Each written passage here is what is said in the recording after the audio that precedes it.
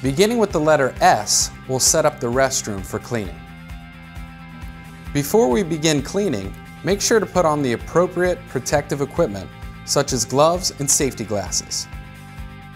To begin, wheel the OmniFlex system to the restroom and place wet floor signs at the restroom entrance.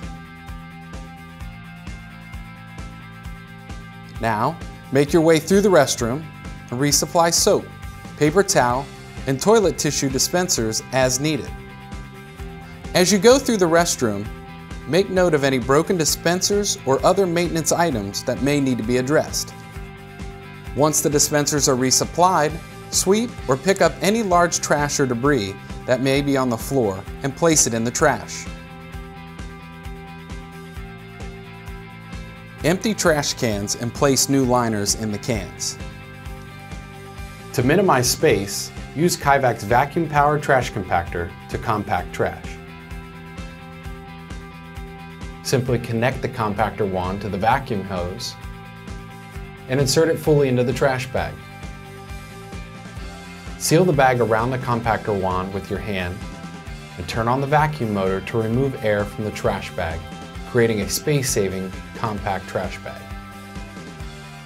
Once the trash has been compacted, grab the bag as low as possible and hold it tightly. Then, turn off the vacuum motor and remove the compactor wand from the bag, keeping a tight grip on the bag as you remove the wand. Now twist and tie off the trash bag and set it aside for pickup.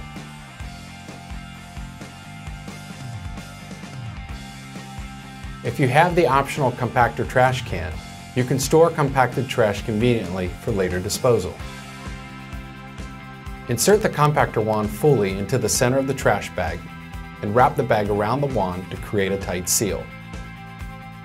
Hold the bag around the wand and turn on the vacuum to remove air from the bag, creating a space-saving compact trash bag. Once the trash has been compacted, leave the vacuum running and place the compacted bag into the can using the wand to place the bag as far into the trash can as possible and remove the compactor wand. When the compactor trash can is full, place the compactor wand into the trash can between the liner and the compacted trash bags. When you insert the wand, place it along one of the ridge sides of the trash can for best results.